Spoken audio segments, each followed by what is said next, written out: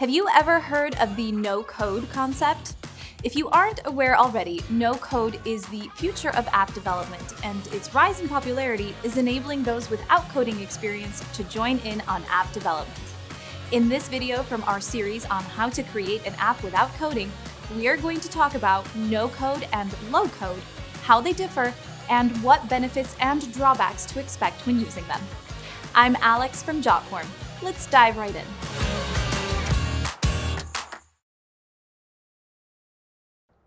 It wasn't too long ago that creating an app from scratch would have proved impossible for those without coding skills. Thankfully, now there are many options for anyone with a great idea but no technical skills to create an app to reach their target audience.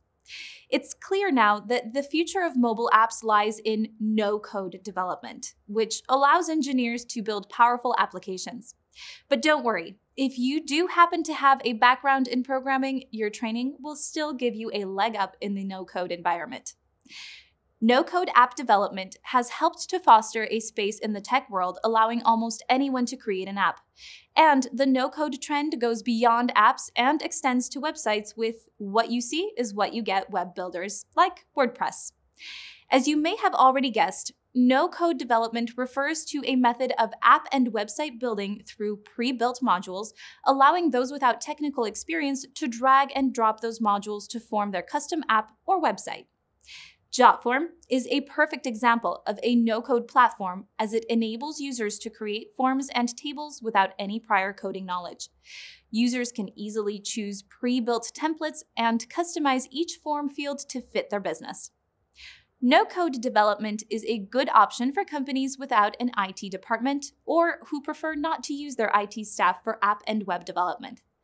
Similar to no-code, there is another concept called low-code, which refers to development that requires less time to market, less overall costs, and allows more time to focus on high-priority tasks. Through low-code development tools, developers configure and launch applications with a minimal amount of coding. Generally, this means that a single developer can create the platform through a tool with a GUI, or graphical user interface. Often, coders will use these platforms as a quick method of creating a prototype to demonstrate the final product. Once the user interacts with the design tools and interface, the platform generates a source code to the software, allowing programmers to alter the codes and fine-tune the completed app. Of course, there are both benefits and drawbacks to the no-code and low-code platforms. The biggest benefit to no-code and low-code platforms is their ability to enable businesses to build apps and websites without developers and software engineers.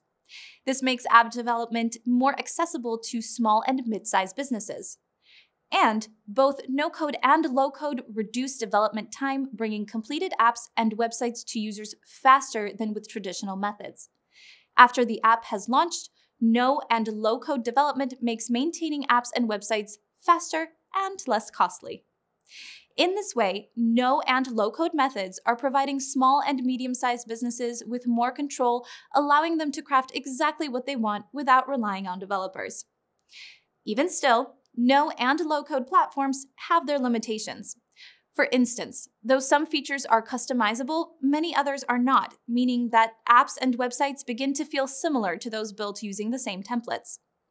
Further, especially when using a low-code platform, you can still expect high costs that may not be realistic for small businesses. And low-code platforms are often lacking in support options for new businesses and inexperienced developers.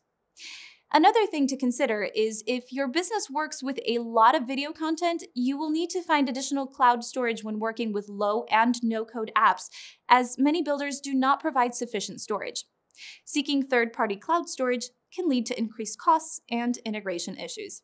Now that we've discussed the future of app development, the differences between no and low code, and their benefits and drawbacks, we can take a look at the types of features you should look for in a no-code app builder.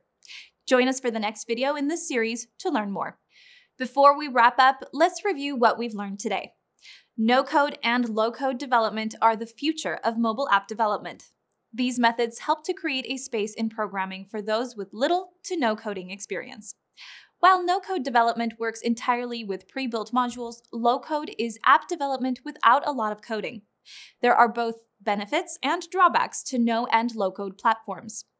One benefit is that they enable businesses to create custom apps without dedicated development teams or coding.